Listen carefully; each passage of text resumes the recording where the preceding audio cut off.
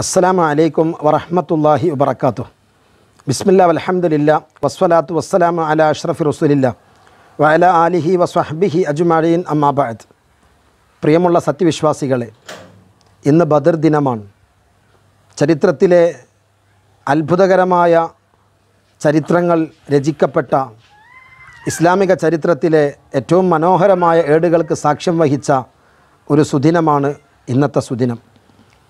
മക്കയിൽ നിന്ന് 345 കിലോമീറ്റർ അകലെ, എന്നാൽ മദീന എത്തുന്നതിൻ്റെ 135 കിലോമീറ്റർ മുമ്പ് പ്രത്യേകമായ ഒരു മലഞ്ചെരുവുണ്ട്. ബദർ ബിൻ ഇഖ്ലദ് എന്ന ഗ്രാമീണൻ താമസിക്കുന്നൊരു പ്രദേശമാണത്. അവിടെ വെച്ചുകൊണ്ടാണ് ഹിജ്റയുടെ 2-ാം വർഷത്തിൽ റമളാൻ 17-ന് സത്യവും അസത്യവും തമ്മിൽ പോരാട്ടത്തിന് സാക്ഷ്യം വഹിച്ചത്. സത്യത്തിൽ 1439 വർഷം മുമ്പുള്ള ഈ ഒരു പോരാട്ടം അതൊരു യുദ്ധക്കൊതി കൊണ്ട് സംഭവിച്ചൊരു പോരാട്ടമല്ല. ചരിത്രത്തിൽ അത്ഭുതങ്ങളാണ് നമുക്ക് കാണാൻ കഴിയുന്നത്. ഏകാധിപത്യത്തിനെതിരെയുള്ള ശക്തമായ ഒരു നീക്കമായിരുന്നു അത്. മർദ്ദിത പീഡിത വിഭാഗത്തിൻ്റെ ശക്തമായ ഒരു പ്രതിരോധമായിരുന്നു അത്. സത്യത്തിലൊരു ഏറ്റുമുട്ടലിന് വേണ്ടി കാഹളമൊരുക്കിയതായിരുന്നില്ല. അവകാശ നിഷേധങ്ങൾക്കെതിരെയുള്ള ഒരു ചൂണ്ടുവിരൽ ഉയർത്തലായിരുന്നു ബദറിൻ്റെ ലക്ഷ്യം. ഒരുപാട് പീഡനങ്ങളും പ്രയാസങ്ങളും സഹിച്ചുകൊണ്ടാണ് മുസ്ലിം സമൂഹം മക്കയിൽ താമസിച്ചത്. മക്കയിൽ നിന്നും പുറത്താക്കപ്പെട്ടു. എന്തായിരുന്നു മുസ്ലിങ്ങൾ ചെയ്ത തെറ്റ്?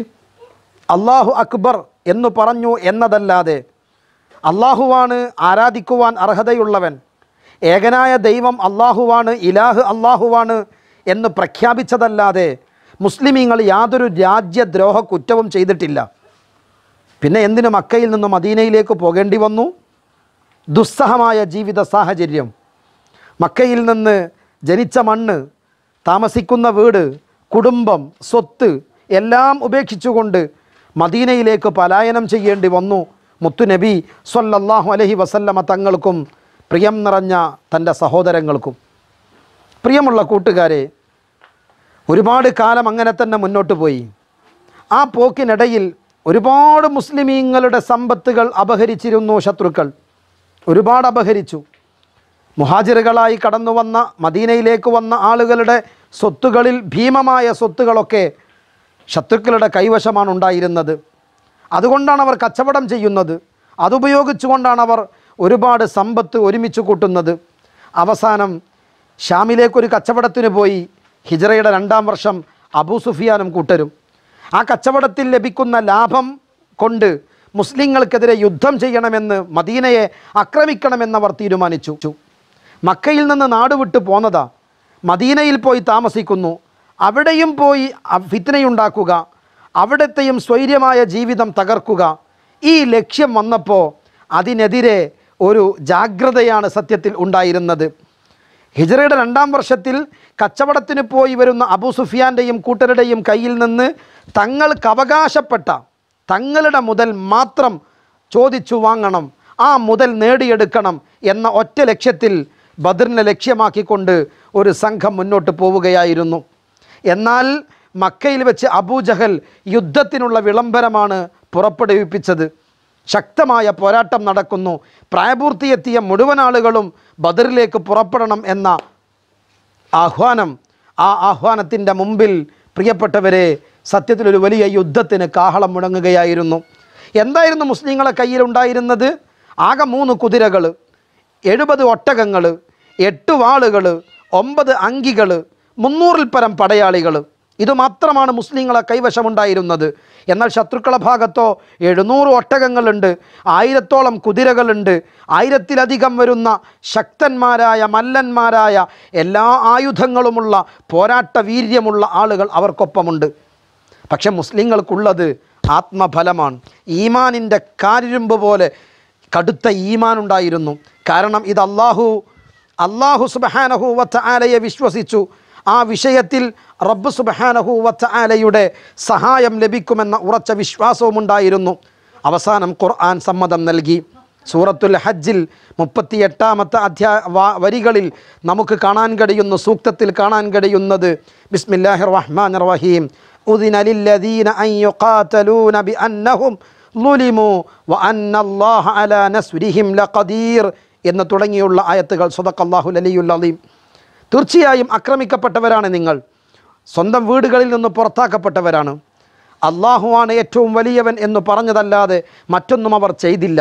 അവരെ ആക്രമിച്ച ആളുകൾക്ക് സത്യത്തിൽ പ്രതിരോധത്തിന് നാം ഇതാ സമ്മതം നൽകുന്നു. അള്ളാഹുവിൻ്റെ ഭാഗത്തുനിന്ന് സമ്മതം ലഭിച്ചപ്പോൾ ബദർ പോരാട്ടം സാധ്യമാവുകയായിരുന്നു.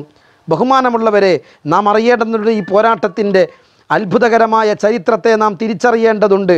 മനോഹരമായ വസ്തുതയാണത്. വെറുമൊരു പോരാട്ടമല്ല, അഹങ്കാരത്തിനുമേലുള്ള ഒരു വിജയമായിരുന്നു. മുസ്ലിം സഹോദരങ്ങൾക്ക് ഒരുപാട് പ്രയാസങ്ങൾ വന്നപ്പോൾ ആ പ്രയാസങ്ങൾക്ക് അല്ലാഹു സുബ്ഹാനഹു വ തആല സഹായിച്ചതാണ്. മുസ്ലിം സമൂഹത്തിൻ്റെ കുടിവെള്ളത്തിൻ്റെ ഹൗലിൻ്റെ ഭാഗത്തേക്ക് അത് പൊളിക്കാൻ വേണ്ടി വന്ന അസ്വദിനെ ഹംസ റളിയല്ലാഹു അൻഹു വധിച്ചു. അപ്പോഴേക്കിനും ഉതുബത്തും അതുപോലെ സഹോദരൻ ഷൈബത്തും മകൻ വലീദും രംഗത്ത് വന്നു. അവർ രംഗത്ത് വന്നു, പോരാട്ടത്തിൻ്റെ പോർക്കളത്തിലേക്ക് വന്നു. മഹാനായ സയ്യിദുന അലി റളിയല്ലാഹു അൻഹു, മഹാനായ സയ്യിദുന ഹംസ റളിയല്ലാഹു അൻഹു, മഹാനായ ഉബൈദ റളിയല്ലാഹു അൻഹു, 3 പേരും പോരാട്ടത്തിനിറങ്ങി. അതിശക്തമായ പോരാട്ടം നടന്നു. ഉബൈദ റളിയല്ലാഹു അൻഹു ഷഹീദായി. എന്നാൽ ശത്രുക്കളിൽ നിന്ന് വലീദും അതുപോലെ തന്നെ ഉതുബത്തും ഷൈബത്തും അവിടെ വധിക്കപ്പെടുകയാണ് ഉണ്ടായത്.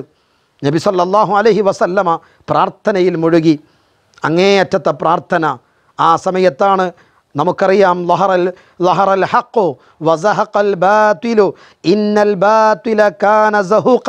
റബ്ബ് സുബ്ഹാനഹു വ തആല മാലാഖമാരെ ഇറക്കിക്കൊണ്ട് അല്ലാഹു സഹായിച്ചു. ബദറിൽ വിജയം മുസ്ലിം സമൂഹത്തിനൊപ്പം വന്നു. 70 പേരാണ് ശത്രുക്കൾ കൊല്ലപ്പെട്ടത്. അത്രയും ആളുകളാണ് ഷഹീദായത്. അത്രയും ആളുകളാണ് ശത്രുക്കളുടെ ഭാഗത്തുനിന്ന് തുറങ്കലിൽ അടക്കപ്പെട്ടത്. 14 പേര് മുസ്ലിങ്ങളിൽ നിന്ന് ഷഹീദായി. ഇപ്പോഴും ബദരീങ്ങളെ നാം അനുസ്മരിക്കുന്നു. ചരിത്രത്തിൽ അവർ രേഖപ്പെടുത്തപ്പെട്ടിരിക്കുന്നു. അല്ലാഹുവേ, ബദരീങ്ങൾക്കൊപ്പം വിജയികളിൽ ഞങ്ങളെ പെടുത്തണമേ അല്ലാഹ്. ആമീൻ ബിറഹ്മതിക യാ അർഹമർ റഹീമീൻ.